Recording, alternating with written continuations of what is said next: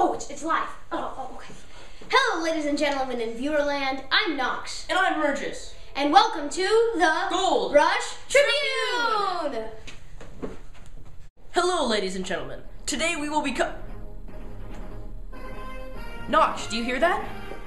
I do hear that, Mergers. Do you think it's breaking news? Hello, ladies and gentlemen.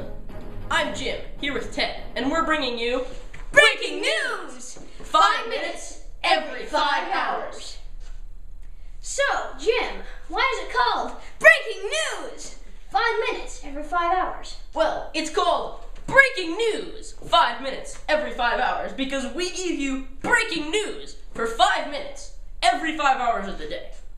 At times such as 5 a.m., 10 a.m., 3 p.m., and 8 p.m. So, what breaking news do we have today, Jim? Well, today we will be going over the hard facts of the gold rush, covering the nitty-gritty and the day-to-day lifestyle of the miners. Let's get started. As you all well know, recently gold was discovered in California, and people are swarming there to get even a small taste of the vast riches and expanses of buried treasure. People come from all over the country to find their fortune. While many of the miners strike it rich, most do not and are disappointed. The people who are making the real money here are the vendors and suppliers to the miners. One man in particular, Sam Brannon, has become the richest man in California in just a year. Before the gold rush, he bought pans in mass for 20 cents a piece, and when miners came from all over, he sold them for $15 each, making over $36,000 in just 2 months. While more people are coming from all over to mine, they are disrupting many of the local Native American tribes around the area. Also, with all the mining and panning for gold, the American River has actually swelled up to be higher than the surrounding valley, causing massive floods. I just hope that the ambition of the American people doesn't destroy everything that we've worked to protect. And that's our 5 minutes. I'll see you again in 5 hours. Back to you, Knox and Burgess. Hello, ladies and gentlemen. I'm Mr. Elliot Hughes, here for you all with the book review portion of our show. Today, we're going to cover a book published in 1844 that's gained a lot of popularity recently. It regards a subject very dear to our hearts, Christmas. I speak, of course, of Charles Dickens' A Christmas Carol. For those of you who haven't read it, the book follows the story of a miser named Ebenezer Scrooge. Now, this old grump dislikes pretty much everything, and he especially hates Christmas.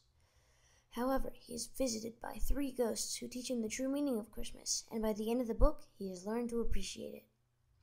Charles Dickens has also written several other recently popular books, including Dombey and Son, David Copperfield, and Oliver Twist.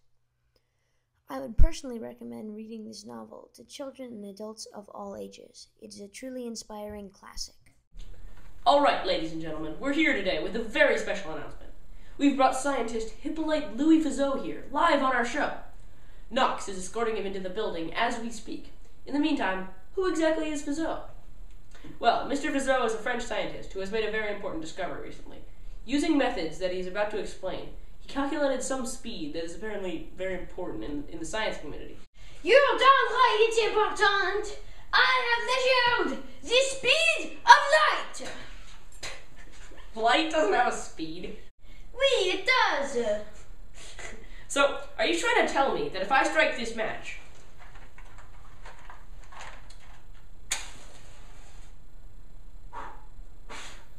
that it takes some time for the light from it to reach the rest of the room? Oui, it is a very small amount of time, but it is some time.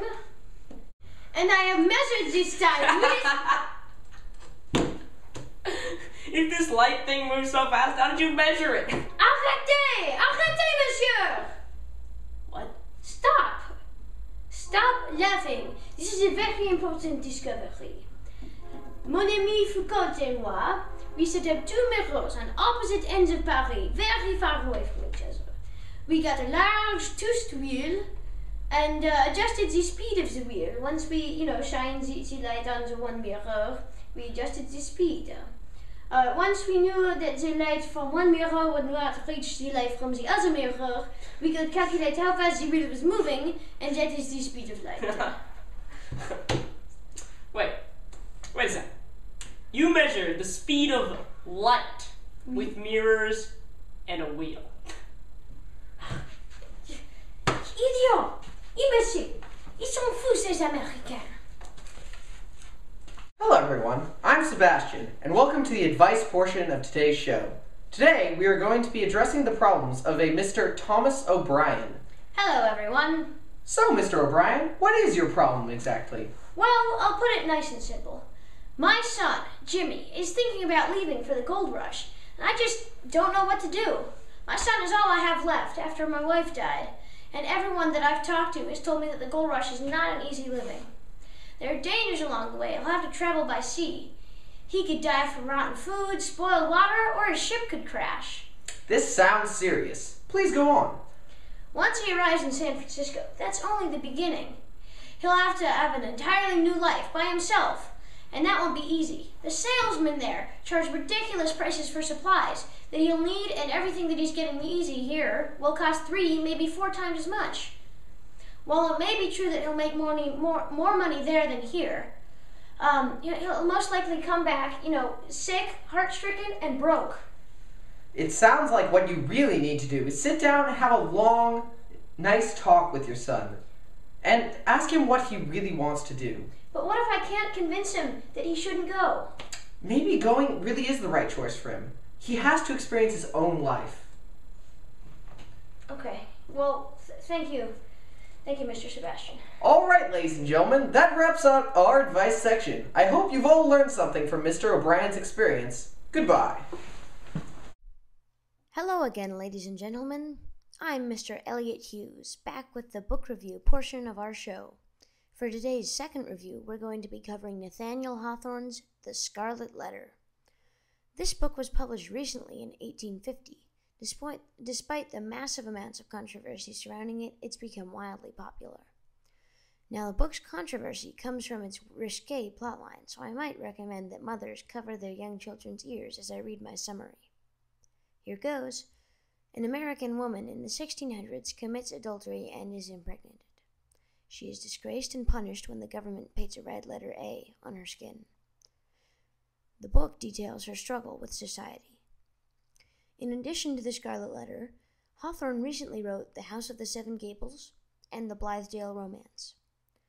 This book is thought-provoking and well-written, but the content matter is heavy. If you are looking for a challenging read, I would recommend this book hands down. However, if you are simply out to entertain yourself, this is not the novel for you. Thank you. Hello, ladies and gentlemen. This is Dowell, and today we will discuss, on our popular cultural segment, the cultural ramifications of slavery, what styles they're in, and what the lead health advisors are saying. As you all well know, the Harriet Beecher Stowe's book, Uncle Tom's Cabin, has taken that nation by storm. Many people are still trying to realize what Beecher Stowe was implying and trying to grasp the cultural ramifications of this book. Also, the Kansas and Nebraska Act has recently been passed.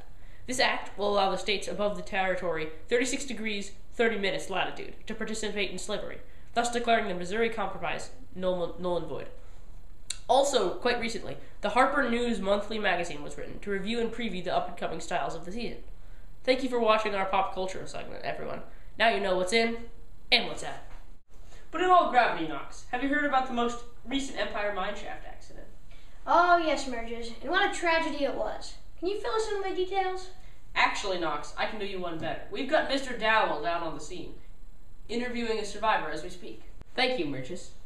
Hello, Mr. Anderson. Hello, Mr. Dowell. Pleasure to meet you. So, you're one of the 3 survivors of that horrible mineshaft accident that happened last Wednesday. Indeed I am, and what a horrible accident it was. Can you fill us in on the basics? Well, there were 9 of us in the mine that day, and we were making good progress. My buddy, Petey, may he rest in peace, said that we were on the verge of a breakthrough, of finding a new vein. We redoubled our efforts, figuring we could strike it rich if we just pushed a little harder. Then good old Hammy Hess said something was up, said the mine was going to cave in. None of the rest of the crew believed him. They wanted to, keep going, but they wanted to... It's okay. It's okay. They all survived. They did? No, I just needed to cheer you up so we could continue the story. Oh, well, Hammy, Chuck Mills, and me got scared. We started walking away. The others called us fools for leaving. Said they wouldn't give us our share. Then this terrible rumbling started, and the 3 of us, we started running, and they followed, but they were too late. We were a couple of yards ahead of them, and we just got out when all these rocks just crushed him. And as we looked back, and it was horrible. I don't think I can ever come near a mine again. It's okay. It's okay. You've been given a $2 million settlement by the Empire Mining Company. Really? Of course not. I just needed to cheer you up so we could continue talking. Who died and who survived? Well, like I said, the three of us who started running beforehand, me, Hamilton Hess, and Chuck Mills survived. Those who didn't, well, we had Duncan Muir, Kellen Browning, Cody Phipps, Peter Cross, and Ben Culberson. It was awful. Well, ladies and gentlemen, this concludes our interview. I think we've painted out a pretty good picture of the events that took place that day. Dowell out. Hello, ladies and gentlemen. I'm Sam Brannon, and I'm here to help you strike it rich. You may ask me, Sam Brannon, how are you going to help me strike it rich? The answer is simple. Mining equipment. You may be skeptical. You may be saying, well, I heard it was all about luck. Who gets, gold and who gets the coal? And I say, no. If you have the right equipment, I guarantee you'll strike it rich. You'll be bathing in gold by the end of the year. Now, if you're still skeptical, here's a random consumer. Well, howdy. What do you think of Sam Brannon's mining equipment? Well, I came to California like any other folk. I wanted to strike it rich. And at first I was skeptical. But, I bought Sam Brannon equipment because it was the best around available to me. And I was not disappointed. I found a small stream of gold dust, and it turned out to be a large reservoir. And I made a fortune. Now, how rich are you? Are we talking kind of rich, McMansion rich, super rich, or super duper rich? Super duper rich. Excellent. Excellent. Now, if you had to pick one article of Sam Brannon's mining equipment that you thought was your favorite, what would it be? The mining pan for sure. That's how I made my fortune. Ladies and gentlemen, Sam Brannon's mining equipment mining pan, only $14.95. You can buy a high-quality mining pan. You'll be rich in no time, like this fella right here. Yeah. Thank you. Hey, Marcus, do you hear that? Why, yes I do. I think it's time for Breaking news! 5 minutes every 5 hours. That's right, folks. It's time for Breaking News! 5 minutes every 5 hours. And it has been 5 hours, hasn't it? It sure has, Ted. Now, what are we going to be covering today on Breaking News? 5 minutes every 5 hours. Well, to understand today's news, we have to take a little bit of a history lesson. In early 1848, the U.S. signed a treaty with Mexico, basically stating that Mexico had lost the Mexican War and would give a bunch of land to the U.S. This land included California. Now, for a while, everyone was content to let California be kind of off to the side, just a territory. But then, something miraculous happened. The gold rush. With the discovery of gold in California came a massive population increase. And now, when everyone looked at us, they realized that we needed to be something more. We needed to be a state. That's right, everyone. On September 9th, 1850, California became the 31st state of the United States of America. And you, the gold miners, the shopkeepers, the residents, you are the ones that made it happen. Congratulations. Ladies and gentlemen, it's good to see you again. I'm Mr. Elliot Hughes, returning with the book review portion of our show. For today's third review, we're going to be discussing The Count of Monte Cristo by Alexandre Dumas, published in 1844. Mr. Dumas certainly seems to have a great sense of suspense and adventure, because this book is full of it. This book pertains to the story of one Edmond Dantes, whose life is not going very well at the beginning. It is his wedding day, and he is arrested and taken away for a crime he did not commit. After several years in prison, he escapes with 2 goals: find his enemies and find the treasure of Monte Cristo. An avid writer of adventure, Dumas has also written books such as The Three Musketeers and The Man in the Iron Mask. The Count of Monte Cristo is a thriller all the way. If you are a fan of action, this is the book for you. However, I recognize that not everyone is. If high adventure is not your thing, you might want to consider something else. hello, ladies and gentlemen. I'm Mr. Brewster, and welcome to the cooking portion of the show. Today we will be cooking with renowned chef Johannes Unger. And here he is! Thank you. Let's cut to the chase. Today we'll be making a very simple clam chowder, great for your man to eat after he has had a long and strenuous day of mining and panning for gold. For this dish you'll need the following items: 1 bottle of clam juice, 1 small serving of minced clams, 1 small onion, 2 medium-sized potatoes, 4 ounces of heavy cream, and finally, bacon. First, you must cut the bacon into half-inch slices.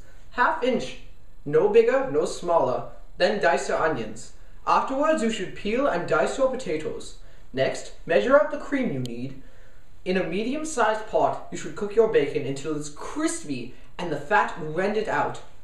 Then remove the bacon. Next, you should sweat your onion by putting it in the pot and stirring in the bacon fat. You will want them to be soft and slippery. After the onion is soft, add the potatoes and stir them into the baking fat. Next, add your clam juice. After this, just let the chowder cook for a while, about half an hour. After this, you should add the cream and the minced clams, and that's that. Your own home-style clam chowder. Enjoy! Hello, ladies and gentlemen. I'm Nick DiCarlo, and I'm a young, up-and-coming businessman in California. The California gold rush has been getting a lot of heat recently. People say it's unsafe, you can die, you'll go broke, and other bad things like that. But you haven't heard the real story. It may be true that while miners suffer terrible conditions, minuscule paychecks, and yellow fever by the boatload, owning a mining company is where it's at. I only got to where I am because I talked my way up to the top. I was able to convince people that I was best qualified to run their company. I once talked the CEO out of his own position. I've never even held a mining pan, and I'm making it rich off the backs of these hard-working foreigners. Yes, their lives are awful, but what do I care? I'm filthy rich. I think the gold rush has brought only prosperity and happiness to the beautiful landscapes of California. Thank you. Welcome back, everyone, to the book review portion of our show. I'm Mr. Elliot Hughes, and I'm sad to say that this will be our final review for today. Our last book will be Jane Eyre by Charlotte Bronte, published in 1847. Jane Eyre is, through and through, a romance novel. The thing that sets it apart from the pack, however, is that the main character is a strong-willed, independent woman. She has encountered many challenges along her way to womanhood, and she handles them all with grace and strength. Although she is profound, Miss Bronte has not been very prolific. Her other works include Napoleon and the Spectre and Shirley, a Tale. Romance novels are notorious for having a specific demographic of readers. This book, however, is different. I would recommend it to most adults, especially those who enjoy romantic literature. I'm sad to say it, everyone, but I must go. Tune in next time for another set of book reviews and analyses. Farewell. Hello, ladies and gentlemen. I'm Mr. Knox, and I'm here with you with a very special guest today, Levi Strauss.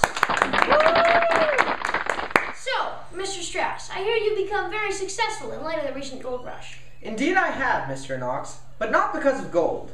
Please, tell us more. Gladly. When I first came to America, I had come from Bavaria to help my brother in his dried goods business. This was in 1847, I believe. When people first discovered gold in California, I moved to San Francisco. When demands for durable pants were heavy, I hired a tailor to make pants out of a tent fabric. Later, I substituted denim for tent canvas, and my industry was born. How did you expand this industry and cause it to become so popular universally and widely known? Well, as the demand for heavy-duty pants skyrocketed, I seized the opportunity and opened more and more stores that were selling these so-called jeans. Well, thank you for your time, Levi, and I hope you continue to be successful as ever. Thank you very much, Mr. Knox. We're out. All right, everyone. Looks like our time's just about up. Well, we learned a lot and had a lot of fun during the course of this episode. And I hope you did too. Now, on behalf of the entire department at the Gold Rush Tribune, we thank you. Thank you. Thank you. Thank you. Thank you. Thank you, ladies and gentlemen. Thank you. Thank you. This has been the Gold Rush Tribune.